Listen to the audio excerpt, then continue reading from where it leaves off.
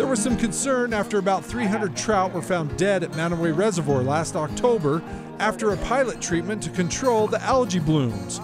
Chris says the die-off affected mostly rainbow trout, and the bass and bluegill seem to be doing just fine. It was on our schedule to go out and check out, but after that treatment last year, we wanted to come out this spring and check it out and see how everything was doing.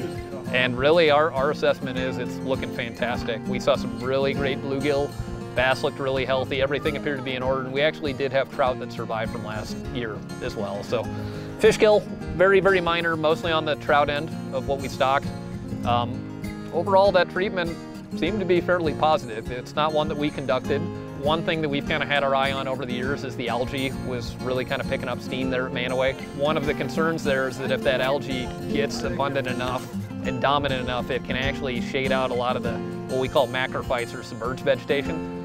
When that happens, the reservoir can actually flip to that state and stay in that state, and it's much less productive when that happens. Nice. And so we were actually kind of excited to see what we saw last fall, where that water got really clear for some time and hopefully handed a little bit of that edge back to the submerged plants. But yeah, overall, nothing to worry about. Everything actually looks really good. I wish anglers would have had a nice ice fishing season out there, but with a little bit of the pressure off that place during the winter, those bluegill looked really fantastic this spring. So great opportunities there.